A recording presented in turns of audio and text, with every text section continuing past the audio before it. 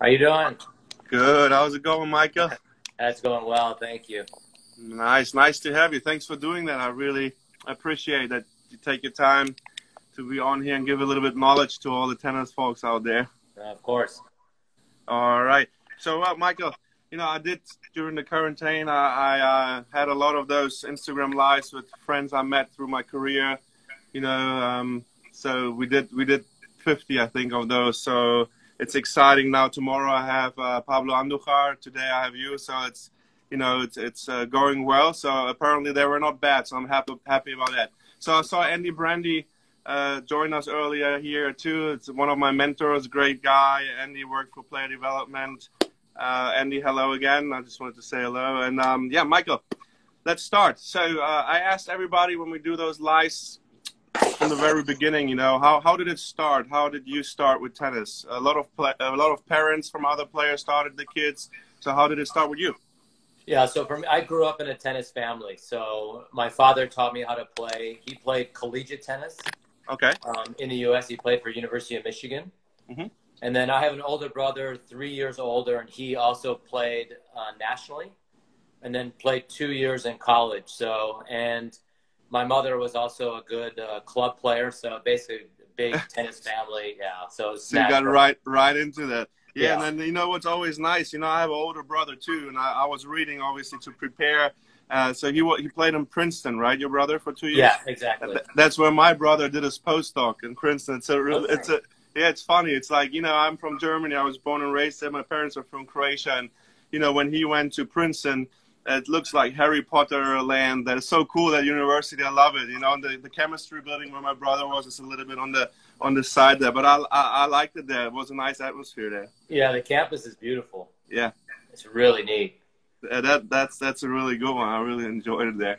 Yeah, so basically you had your parents, and then and I saw when I was preparing, you went through all the stages in the USTA rankings. You were always like top.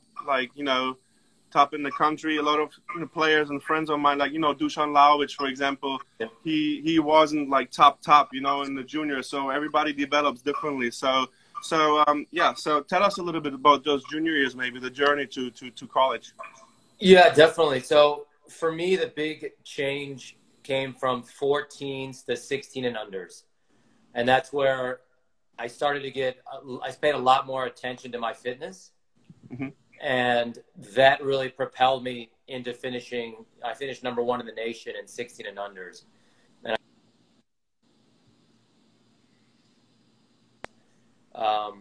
strict. Am I still with you? Yeah, I'm still with you. Yeah, I hear. I got you. No, I saw a little circle for a second. All good? Yeah.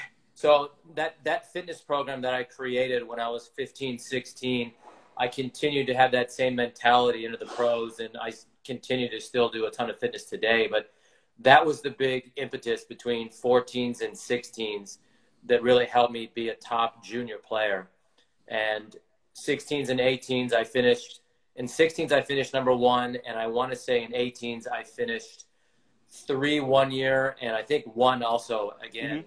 Mm-hmm. Before I went on to go to University of Miami for 1 year to play college tennis. Okay. Yeah, as you mentioned, the fitness part is so important. I still have a lot of kids now.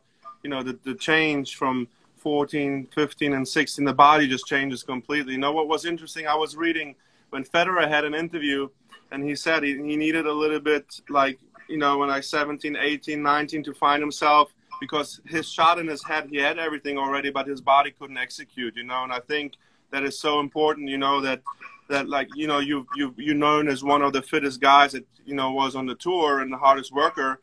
And so that is definitely like, nice to hear. And I hope a lot of juniors hear that as well, because they think going just on the court, going to get them better, but there's so much more, so. Yeah, I mean, as you know, fitness is one of the few things that you have 100% complete control over.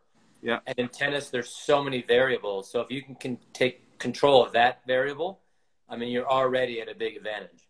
Totally. I'm 100% with it. And then going a little bit into playing, same with the serve. The juniors, for me, like, that's the only shot where they have, like, 25 seconds, and that's their world, their time, their routines. And that's for me too when I teach, that is so crucial and important, because that's like already half of the game if you're good in there. So you went to University of Miami. So you've been there 1 year, right? Is that correct? Yes. Yep. And then you grinded and hustled through satellites, futures, challengers. So you worked your way up too. So when I had Monica Puig on there, that's why I like her so much. She mentioned a really valuable point, and a lot of students listen to that. You know, she said, I went through all of the levels, like the challengers, futures, from the bottom to the top. And that's why I can appreciate where I am. And that's when I play bad, I can find my way back. What do you say to that? Yeah, no, I agree. I mean, I had to work through all those levels, a lot of weeks traveling by myself in foreign countries. You know, not only is the language different, but, you know, different cultures. You're on your own. You got to fend for yourself. And, you know, it makes you tougher. You know, it makes you appreciate, once you get to those higher levels, that, you know, all that hard work, and it makes you want to work even harder. So exactly what Monica said. I mean, it's really good for that self-motivation. Yeah, and talking about resilience and USTA player development, you know, that's one of the biggest things. I have a lot of friends there, you know, and you know, and Andy was there, and I've been myself a little bit there, and I like that mentality. So with player development, so you know, which players did you know get in touch with, and which players did you work with? Tell us a little bit about player development. Yeah, so when I first started in 2017, I actually started off, in 2016, I did a preseason camp in Carson, and where I worked with a whole bunch of different guys, you know, getting ready for Australia. So while I was there, this was in 2016, was Stevie Johnson, Taylor Fritz, Sam Querrey was there, Ernesto Escobedo. So a whole bunch of guys getting ready. And then specifically 2017, I started working with Francis Tiafoe. And I worked was also helping Francis. So that was a lot of fun, really helping to mentor Francis and get him a little more comfortable playing on the ATP level. You know, he's such a nice guy. And, you know, at the time, he was a little bit more of like a kid in a candy store, where just like, hey, I'm on the ATP level. Yeah. You know, oh, hey, there's Roger, there's Rafa. You know, I grew up watching these guys, where and you had to make him realize that, yeah, that's great that you see you know, some of your idols and some of the guys that you look up to, but at the same time, you actually have to think that you can beat those guys. Yeah. And then 2018, I worked with Ryan Harrison. Louisiana boy. Exactly. I'm based here in Louisiana. That's why I like. Yeah.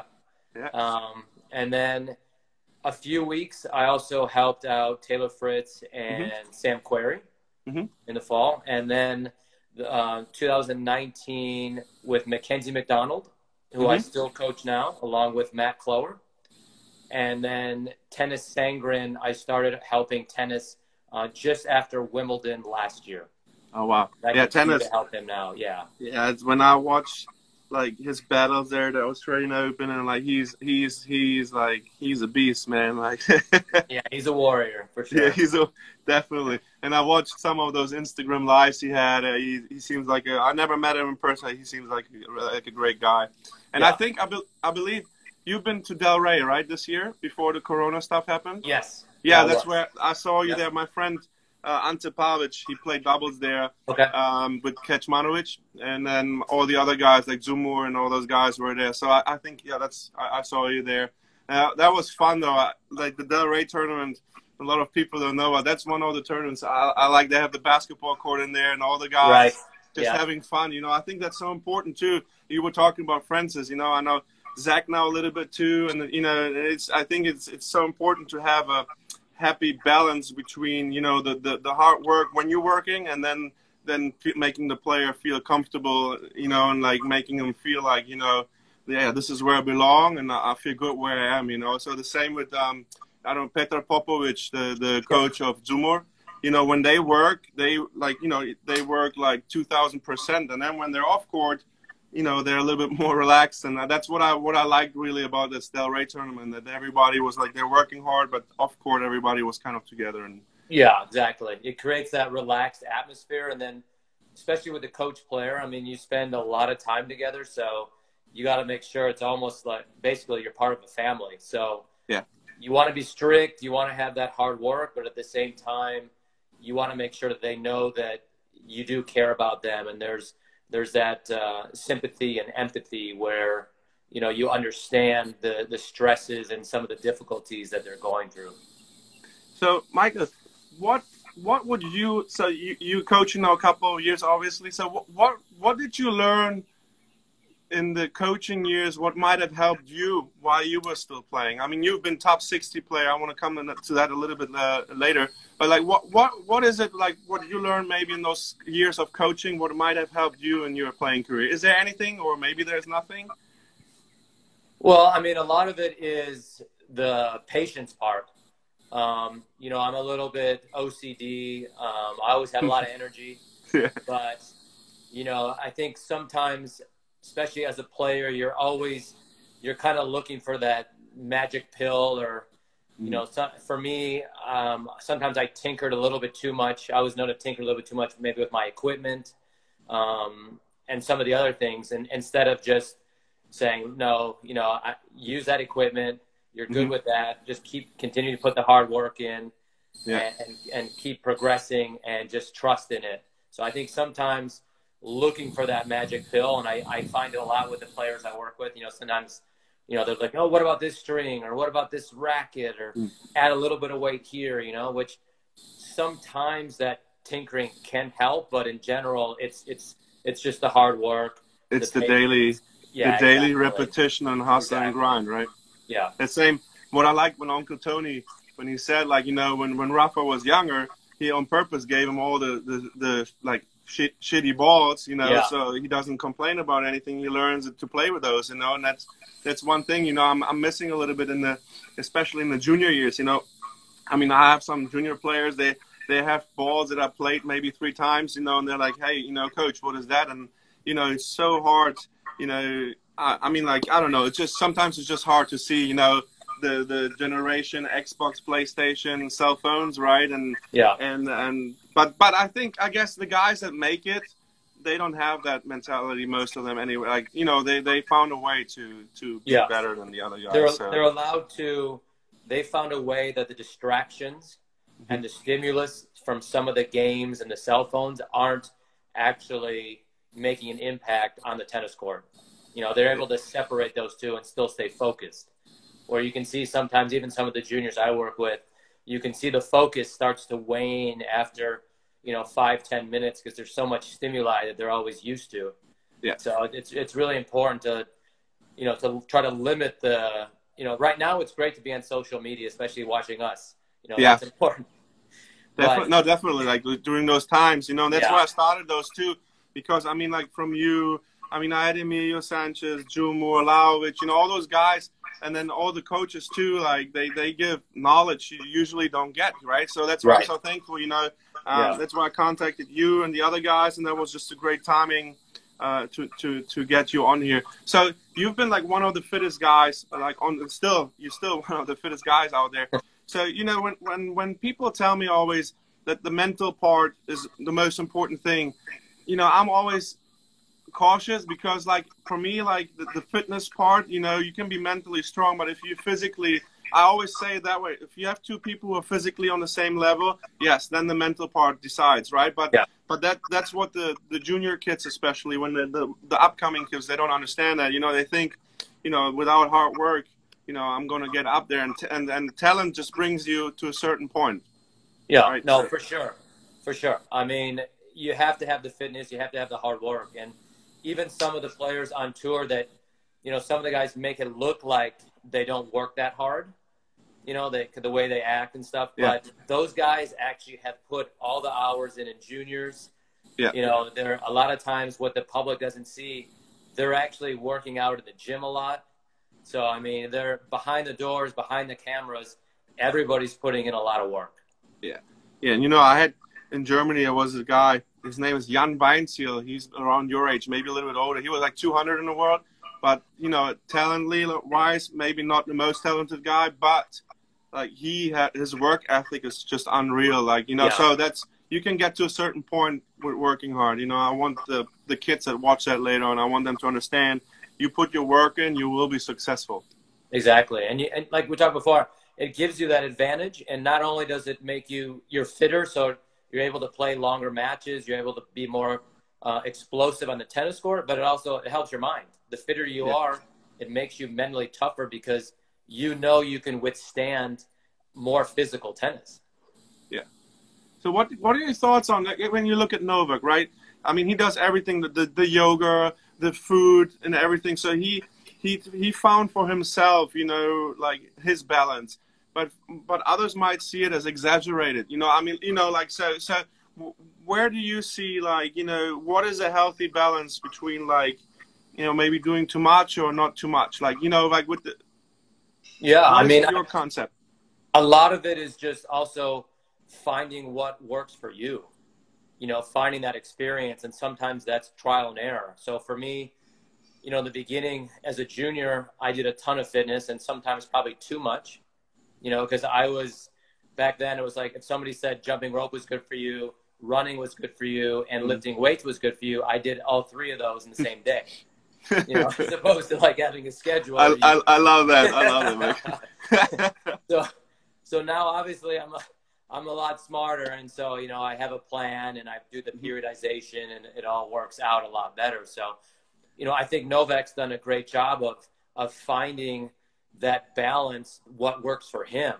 And even though some of the things that he does, you know, we might see as extreme, it helps him psychologically because he knows, okay, I did this 1 hour yoga session. I have this special diet. I have these, you know, special apparatuses that I use to work out with, you know, and at 5-all in the fifth, he's thinking, you know what, I did this and my opponent hasn't done this. And that's what's giving me the advantage, you know, even if it hasn't, but psychologically he thinks that, and that really gives him that benefit and that advantage. Like those placebo pills, like Exactly. he thinks yeah, that's a great point. And coming a little bit to your playing career, so 4th round of French Open was your biggest success in the slams, and I know it might hurt, like, but you were 2 sets up against Guga, right? I was. Yeah, and then you had match. I know. I'm sorry, but like it's amazing because I didn't even remember. You had. You were right there to beat him, and obviously that happens. I mean, it happened at the Australian Open. Who played against Federer? Was it Millman?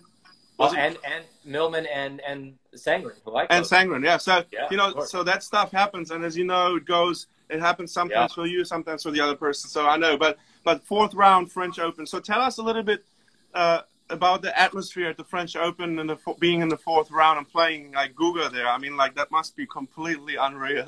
Yeah, no, it was crazy. And part of the story, I don't know if you know, is that I came through the qualifying that year. That's what I wanted to tell the people. I was reading. Okay. You qualified for all majors in that year. That is crazy.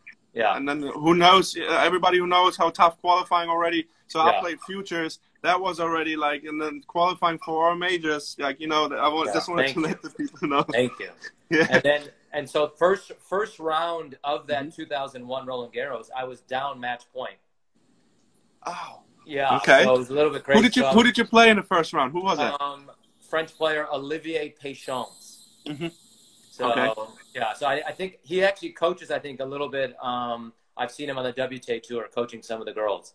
So okay. So how is it? Let's go on the first one. How is it to play a French guy at the French Open? I always had that question. So obviously the crowd is cheering against you. Yeah. You're on your own. You match point down. How did you get out of it? Luckily, I mean honestly, that match point I was very lucky because he played a great point. Ended up missing a shot barely. You know, came in, missed a volley by about 2 inches. And then I kind of freed up a little bit because I felt like I had a second life. And then I started playing great. He got a little more tentative. And then I ended up winning the 3rd set pretty handily. Nice. So it was pretty wild. So, but the funny thing is you ask about that. And that same year, 3rd round, before I played Guga, I played Xavier Malisse. Oh, yeah. From Belgium, right? From Belgium. Yeah. Exactly. And we played on court 2, which held about 3,000 people. And there were about 3,200 people there. And they were like hanging off the side of the court with flags. They were actually louder than any of the French crowd that I ever played against. That's funny. That was great. That was an unbelievable atmosphere when I played against Xavier at the French. And then the next round, I mean, playing Guga center court, and especially at that time, because I'm coming in as a qualifier, really nobody knew who I was. So Guga and his coach, I saw his coach before the match, the day before, and he was kind of like, giving me a high five. Great job. Oh, it's so good. You got to the fourth round. I mean, kind of basically saying like, okay, we're going to kill you, But like, that was so funny. Yeah. So then I started winning, and then, Guga started panicking a little bit, and, his coach is freaking out, and then, the stands started getting more and more packed, and all of a sudden, Philippe Chatrier is packed. The whole stadium was packed, and so it was an incredible atmosphere. Wow. Yeah. I mean, like, that's so out of all the slams, which one did you like the most to play? I mean, like I've been to the French Open. I haven't been to the Australian Open. I hear, only great things about the Australian Open. What is your favorite? It's a good question, because so many of the slams, there's so many different positives from each one. I mean, Wimbledon has the history and the tradition. Yeah. So that's really special. And for me, I love diving all over the place on the grass. Yeah, that's why I took the picture when you were diving there. And you never really get to practice and play on grass, so it's so unique. So it's kind of like, okay, I have 3 weeks of the year, and I'm playing at Wimbledon. So that's cool. Wimbledon always kind of had a special place. And then, it's kind of like it's kind of like asking you, what's your favorite? If you love vanilla ice cream, what's your favorite vanilla ice cream? I mean, all 4 slams, they're so great, and they offer different things. Australia, the crowd is amazing, because everybody really gets into tennis. They're very tennis knowledgeable, and they're very vocal. Nice. So you get like all the different countries come out with their flags, and they dress up, and I mean, it's really neat. The French is beautiful. It's the best. The red clay is perfect. Yeah. And then the U.S. Open. Obviously, it's my home slam, so that's always fun. Special event. Crowd. Yeah, exactly. Are you in Texas right now? Are you based in Texas? I'm based in Houston. Houston. So, okay. So that's another question I wanted to ask you. I have a lot of friends who still play on tour, a lot of them. And I tell them always, hey, if you have issues and trouble with the heat at the U.S. Open, come to Louisiana before the tournament. And no one yet came. I can name you 30 people who are still playing. If some of the guys watches that, like in Houston right now, it's just unreal with the humidity, is the U.S. Open really I mean, I've been a couple of times, but I never played. Is it really as bad there when it's humid there? Or, I mean, we are used to, Yeah, it can be. I mean, the thing is, obviously, you and I being in Louisiana, being in Texas we get those, 100-degree temperatures with 80% humidity, which is crazy. 80 is good. We had 96 in the morning, Yeah, exactly. The thing is, especially U.S. Open 2018, when it was like the courts were a little bit slower, and they had those like 5 days where it was 90 degrees and high humidity. The guys aren't used to it, and also because there's so much concrete, like the steel and the concrete, the heat just radiates off the court. Okay. And then, of course, you combine that with 3 out of 5 sets, the stress of playing, and then that just amplifies everything. Right. But having some of the guys coming to Louisiana couldn't harm them, right? They're probably scared. They're probably scared they are. Of the training I'm still scared. I'm still scared. I'm living here. I'm still scared of Louisiana. All right. What else do we have? Oh, I asked everybody. Do you have any favorite drill or anything you like to do on the court that you do almost in every session with the players, or what you did when you were a player? I asked when I saw, Carlos Moya, for example, they loved always when I was playing. I was in Munich at the tennis academy, at Pilic Tennis Academy, and then we went to Umag always for the tournament there. And then Moya was always throwing his frisbee for a warm-up. I like that. It couldn't bounce, obviously. Yeah. They were playing frisbee. Do you have any games or any drills you like to do on court? Well, I mean, one of my favorite drills is where I'm in net and I'm volleying, and I have the player just literally crush forehands at my chest. You know, and literally I try to hit we're on the same page. I like the same stuff. I like So I love that. So then, you know, it's all about working on acceleration and working on getting the weight transfer and power into the shot. Okay. And I mean, it's good for me too, obviously, because I'm volleying and I'm able to volley everything back. And it's a great fitness drill as well, because they have to accelerate the whole time. And they're, you know, and then you exhausted can after that. Exactly. And you can adjust it, you know, depending on the level of the player. And then for the volley as well, like you can serve to the volley. It's another good one for the volley. Yeah, you know, you serve to the volley. I like those two. Yeah. No, that's great, because I got so many. I'm putting them all together in a little book, and then I'm gonna just release it on my channel, because I thought that was cool and a cool idea. You know, like I had so many different inputs, and no, that's a good one. So. Yeah, so, you know, what did you do during the COVID? How did you stay fit? That's what I wanted to ask you to ask the guys. Could you do your workouts, or how did you stay in shape? Yeah, so obviously it's been, you know, difficult for everyone, because we have to, you know, spend more time at home and stay safe and social distance, and a lot of the gyms and the clubs closed down. So fortunately, created a gym at home. So we have some cardio equipment. We have a spin bike, have an elliptical. I have a Versa climber, which I love. That's brutal. Yeah, I love that thing. And then we have dumbbells, you know, that go from 5 pounds all the way up to like 60. I have the TRX. So I don't know if you're familiar with the TRX. Yeah. And then I have a pull-up bar that I installed into the door frame. All right, so you're fully equipped. Yeah, so I do a lot of body weight exercises. I push up bars, you know, and I usually don't advocate doing a lot of chest work as a tennis player, but now that I'm coaching, obviously I can do that. For me, it doesn't matter so much. So I'm doing a lot of body weight stuff, pull-ups, push-ups, use the dumbbells. And just making sure I get after it every day, because especially in these times where it's you know, it can be a little more stressful, getting that workout in every day gives you peace of mind too. Exactly. No, that's great. And then, Michael, what I wanted to ask you, like, you know, since I started Tennis House 2016, you know, and just grew, and like, you know, I get coaching drills from the best coaches in the world. Now I just share, and you know, I put a little bit of my stuff in.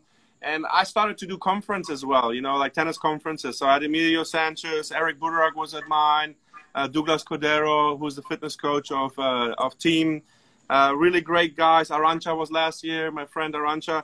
I wanted to ask you, I didn't know even that you're so close. If you're ever interested, and, you know, when we can hold conferences again, we have a beautiful club. If you would ever be interested to maybe, you know, present, that would be awesome, since I have you already on here. You know, it's like an hour flight from you, not even, and that would be really cool to have you. Thank you. Yeah, for sure. Yeah, well, hopefully we can get we'll get the COVID under control sooner rather than later. And I know with you guys in Texas, it's tough right now, huh? Yeah, the cases have been going up. Unfortunately, a lot of the people haven't been real responsible, and some of the bars and restaurants, they've been going and just acting as if nothing is going on. And so unfortunately the cases have increased, and, you know, we kind of backtracked a little bit, and now there's kind of a stay-at-home advisory. Yeah. So it's not a mandate, but, you know, you got to be careful. I mean, people should wear masks when they go out, and social distance, and just, you know, be careful and be mindful of other people. You know, that's the main thing. That's it, exactly. Be mindful. That's I think that's missing in our world a little bit, but that's a different story. Last thing I wanted to ask you, Michael, looking, you know, social media, right? So, what is your thoughts from me? You know, look, I do it now since 5 years, and I think I reach so many guys, and it helps a lot of people. What is your thought on, you know, I mean, everybody thinks tennis. Yeah, we have Rafa, we have Novak, we have Federer, but those guys are going to be gone one day, and tennis is on the bottom, right? The bottom of the pyramid is so important. And I think with social media, having you now on, for example, you know, so many kids going to watch that and going to be like, oh, Michael Russell, and they go back and look who you were, who you played. I think that is so important. So what is your take on social media if you use it healthy, like not overuse it? No, I'm a big fan of social media, because I think it helps create that newsworthy items. It gets the word out. It creates awareness. So, it gives people, oh, look at this, the way this guy plays, or look at his attitude. I like the way that he does this. Yeah. Oh, I didn't know, let's say your favorite player is Dominic Thiem. Oh, I didn't know these were his hobbies. I love the same thing, So it creates that information, and it creates newsworthy items where, I like that guy. I want to follow him, or I like the way he plays. And, I use social media to get a lot of my news, actually. Yeah. I'll use Twitter to get my news. And then it's, Instagram is great to see what's going on, what people are doing, what events are taking place. So it's a great way to stay in touch, see how things are developing throughout the world, what people are doing, and to stay relevant, and follow some of your favorite athletes. Yeah, I agree. I think that is so important. And like as I said, to get a big following, most of them have to, they have to spend some time on it. So for all my followers who are watching this, it's going to be safe and they will watch it. Follow Michael's account, get some good stuff in there too. And I can't thank you enough that you took your time to do that, Michael. I really appreciate it. I hope I see you in the future at one of the tournaments when the COVID is under control. I'm like my son's 5 now. Now I feel like I can go sometimes again and travel a little bit and see all my old friends playing on tour. So I really hope I can see you and meet you in person too. No, I appreciate you having me on, and like you said, I look forward to seeing you at one of the tournaments, and hopefully it can happen soon in a safe manner, and I look forward to doing it again. Thank you so much. Mike, if you ever need anything to be pushed out, contact me. I'm always here. We reach on all channels over 100,000 now, and all of them with Facebook and everything. I'm always here. I think it's really kind of you. So many players, I reached out. There were a lot I didn't know, and they were so kind and did it. Like Pablo Andujar, I didn't know, but I had interviews. I'm good friends with Emilio Narancha, so everybody knows each other. I think it's a great deal, and and then everybody who was joining us today, you see they're all thankful for that great interview. Nice to hear from you, Michael Russell. And thank you both of you for your time. And it's just cool to do that. So, I'm always here if you need anything to be promoted, Michael. And thanks. Keep up the amazing work you do with the players. And I hope they just get 5% of what your work ethic was, and then they will be successful. I appreciate that. Thanks, Michael. I appreciate it. Have a great night. Thank you. You too. Thanks. Bye.